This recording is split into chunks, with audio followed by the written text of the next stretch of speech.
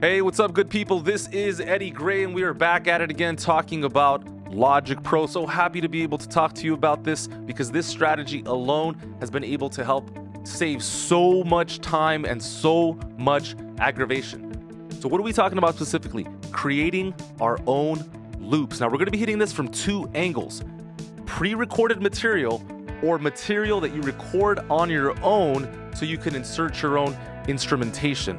And I'll explain more in a bit. Now, why are we doing this? Well, we want to make sure that your efficiency is there, that you're clear, that you're organized and well equipped for any and all situations.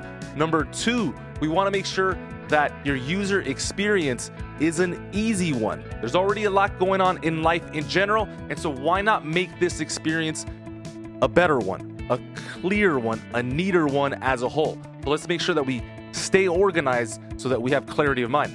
Number three, when you generate ideas, I want you to be able to do it in a quick fashion.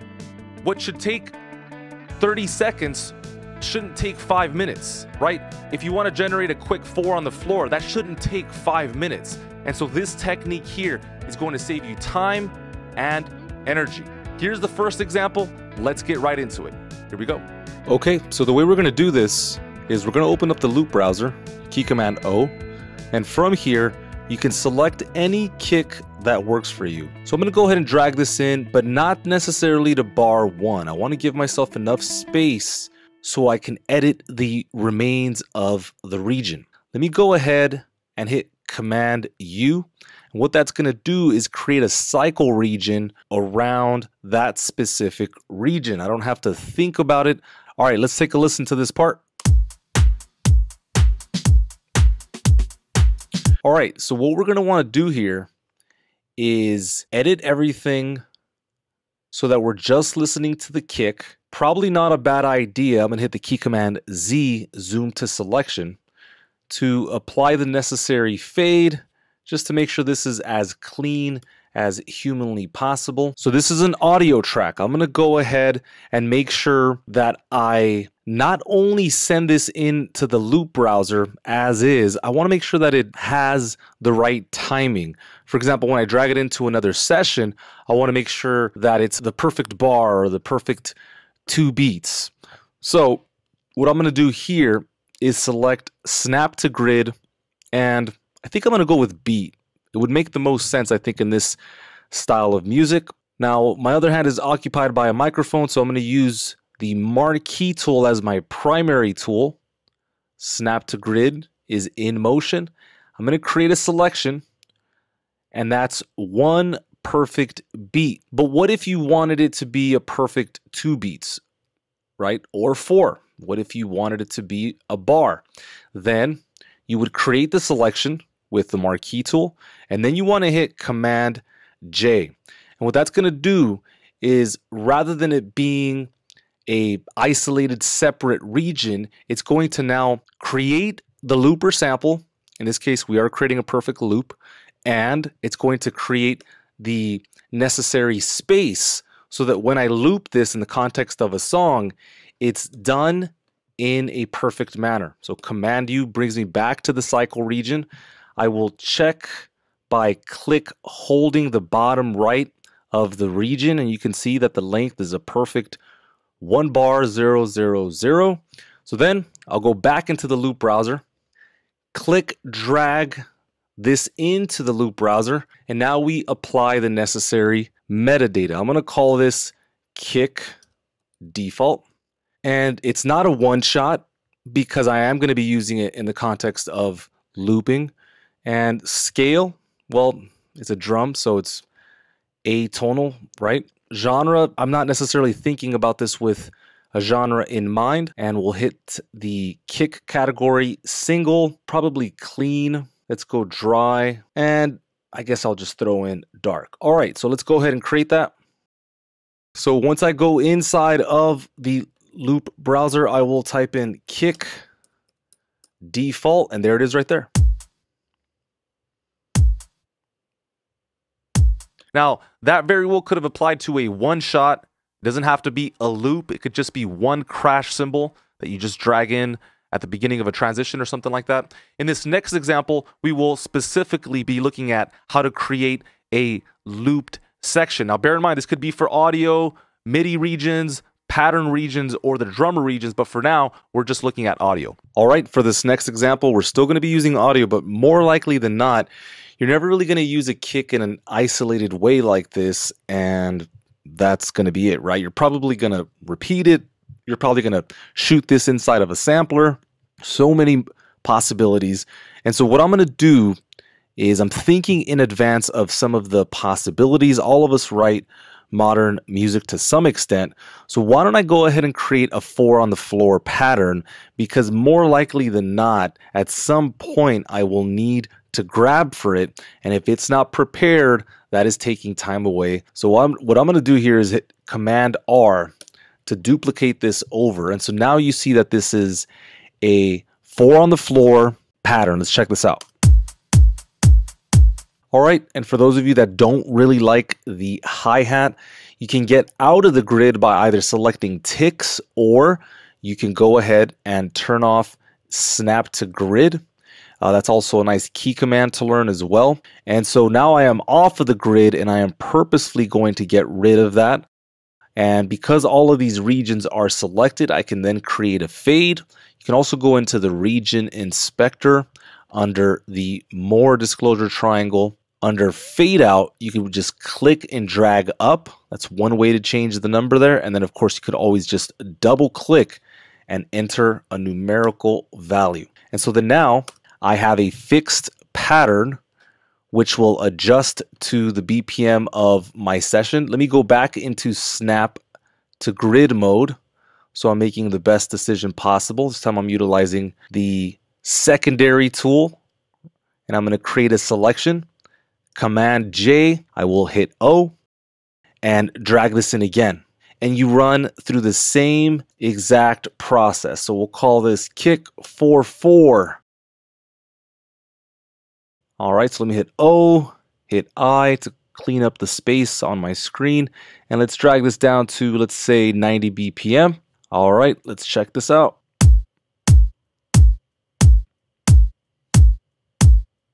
All right, go ahead and hit pause. Try this out yourself. Make sure you're getting the perfect integers so that when you drag this into your session, they are perfectly looped in time. To be able to create something and to do it in such a way where it perfectly lines up into your session, you're going to want to take your time with this. Press pause right now and go into the session. Listening to this in a passive fashion is simply not going to help you. If you go into the session and you utilize each and every one of those techniques that were carefully selected in order for you to move forward with this specific strategy, then you will find your footing and you will find that middle road where you understand it and you're able to execute quickly. So if you do, of course, have any questions and you want to make sure that you're on the right path, maybe you missed something, or you need further clarification, go ahead and hit us up and we will go from there.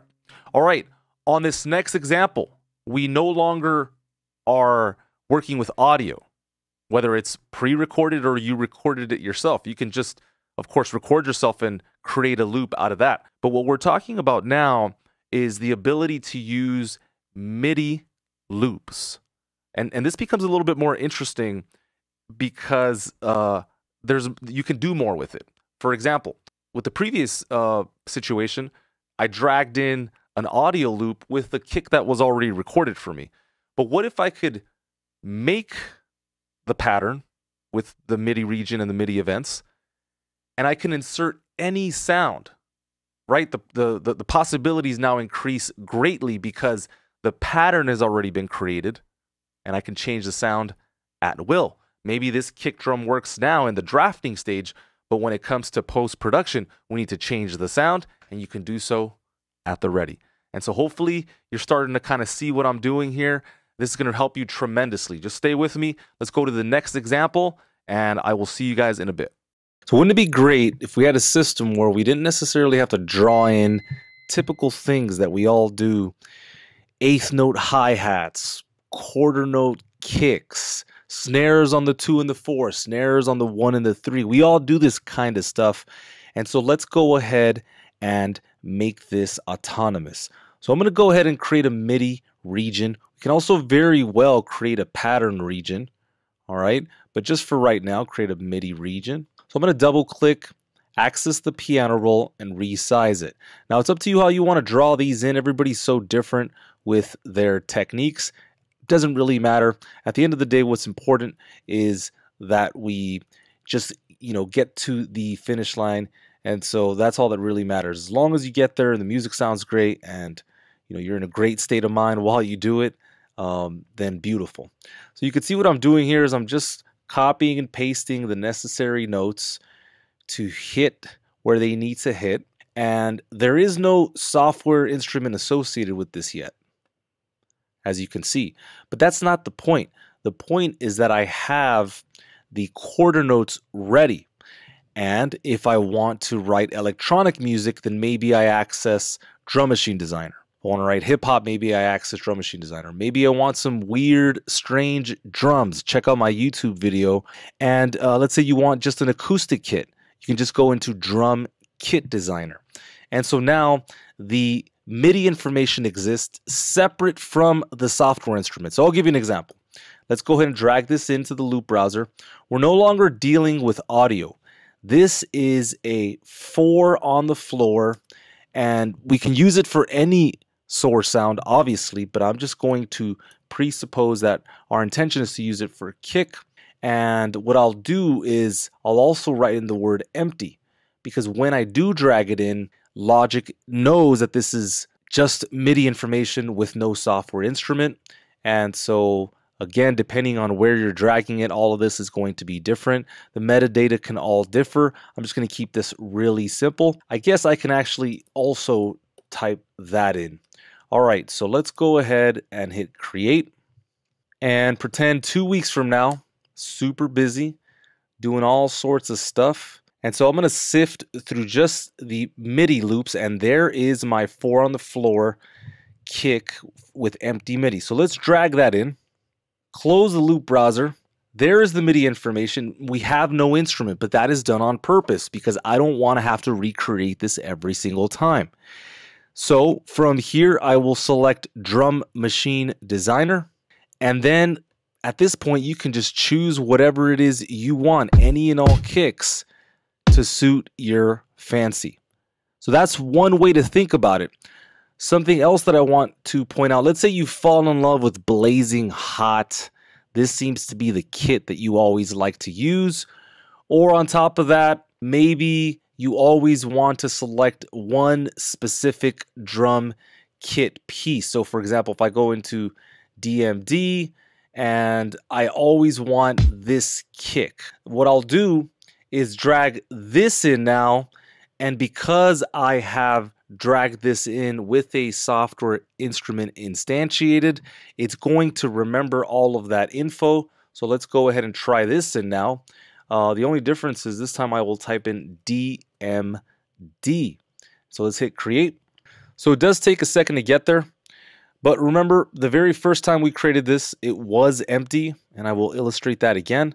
And then now, because we've saved it with other information, we can see that Logic is ever so smart and it's dragging this in with an instrument of choice. Go ahead and check this out, set it up for yourself, and I'll see you on the next one. Okay, so again, make sure you press pause and you take a moment to do the exercise. If you don't, this will be a fancy concept and you'll forget it in a week. All right, want to make sure that you establish the habit and you start using this in your workflow. Now, I just want to reiterate, we took an empty MIDI region in an empty channel strip, which will be this guy, and we were able to pre-configure a pattern with no sound dictated, right? With no sound on the channel strip. Now that is magical. Never seen that before. It's just incredible what you could do to your workflow if you want to. If you do a little bit of the work now, it can pay off huge over time. All right. And this could be as simple as 16th note hi-hats, different kick patterns depending on the genre of music that you usually make. The possibilities are truly endless, and I'm really, really excited to see what you end up doing with this. All right, in this last example, we are putting away the concept of MIDI regions, and we're looking at another MIDI format called the pattern region, new to 10.5, 10.6 in Logic. Now, what's interesting about this format is that it's probably the easiest way to input MIDI data. So you talk about really, really expediting your workflow and making everything just super clean and super efficient. One more thing about the pattern format is that in a way, it allows you to write music that you probably wouldn't write otherwise. So go ahead and take a look at this next video because it can really change the way that you think about music. I know for me, I use it with kick patterns all the time. Why would I create a MIDI region or play it in, right? Hit record, quantize, right? Why would I do all that if all I have to do is control click, create a pattern region, input the MIDI data, and then I'm done. So let's get into this last example and we will go from there. All right, and for my last trick, we're going to talk about another technique. Thus far, we've talked about audio. The benefits is that it's already set up. The sound source is already set up. You don't have to think about it. This is great for just quickly drafting up an idea without necessarily regarding the sound. We know that that can take quite a long time. The second methodology has us creating a software instrument, but not necessarily for the purposes of having a channel strip or a patch set up, right? With all the various audio effects, inserts, the bus, the sends. There's no need for that if all you want to do is get the pattern. Now, some of us, we already know what sounds we like. We already know what drum kit we like, and we just need it to show up on the page. And so that's where this methodology will come into effect. For others, we're going to need another way of doing it. And I respect that, and that's why I want to show you this other method. So what we're going to do now is select a pattern region rather than a MIDI region. And why this is helpful is because if you're using Logic stock native plugins such as Drum Machine Designer, it can automatically read all the various kits. So if I change my kit to, let's say, the advanced machines, Logic knows every sample, and so it's really easy to draw up an idea such as a 4 on the floor. All right, so now that I've drafted that together, I'll hit the key command E, and there's my pattern right there. And so all I have to do from here, because this is a perfect integer, 4 bars, 0, 0, 0, I'm going to hit O, and I'm going to drag this into the loop browser. Now bear in mind, this is a pattern region, so it's another format. So I'm going to go ahead and write that inside of the metadata. You'll go through all these steps, so I want you to pay more attention when you do get there. I will go ahead and hit create. Now remember, on the last video, I was sifting through the MIDI loops.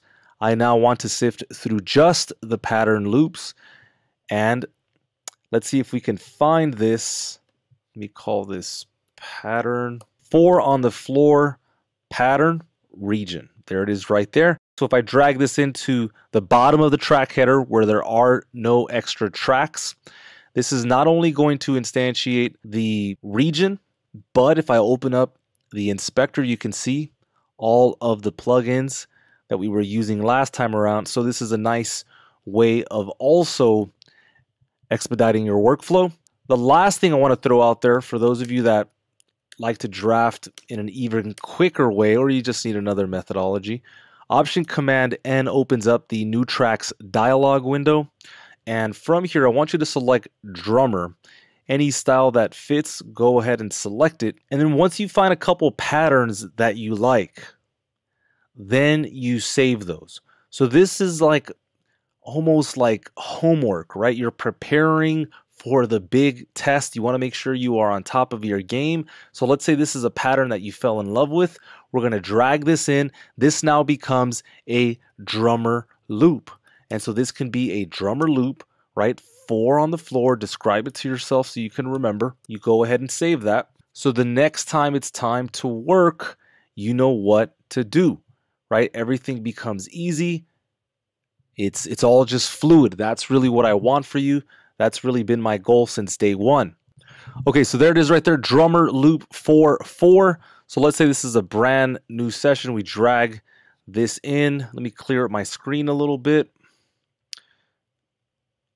All right, so let's hit O, E, I, and there is the same exact pattern because I took the time necessary in order to make sure I had all the pieces so when it was time to work, I could just work fluidly.